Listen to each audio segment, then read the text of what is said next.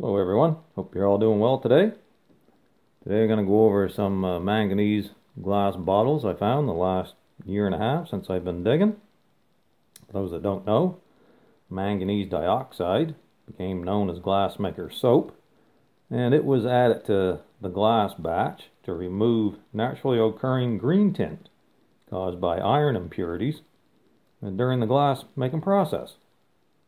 This now colorless glass, since the manganese dioxide was added to it, will variably turn amethyst upon long-term exposure to sunlight, and that is called sun-purpled glass or sun-purpling.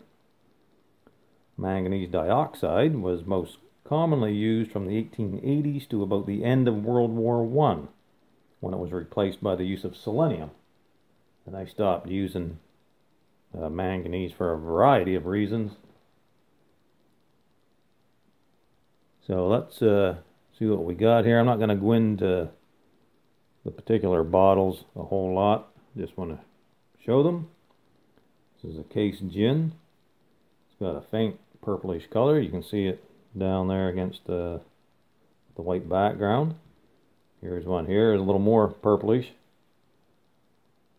You can see now the purple color depends upon how much manganese was used in the glass and also how long it's been exposed to sunlight.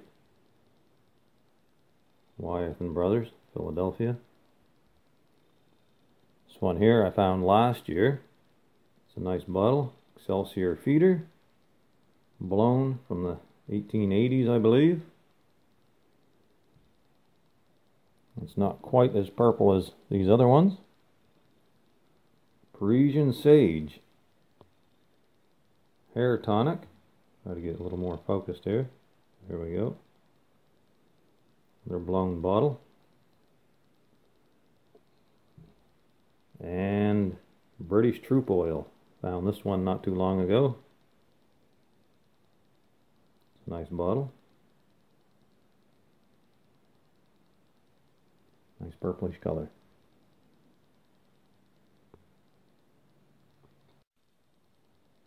Next, we got the Rundel's Liniment, and I found this in the same spot as the British Troop Oil. Well, this one is machine made. You can see there, seams right up to the top. This one here is a nice amethyst color, blown, little strapside. There's a real tiny manganese glass one. All sorts of shapes and sizes. Here's one here. I like the shape of this bottle. No markings on it though. Yep. And we have two Vaseline bottles. This one here is quite a bit more purplish than this one. And they're both different. This one says trademark on it, and this one doesn't. Okay.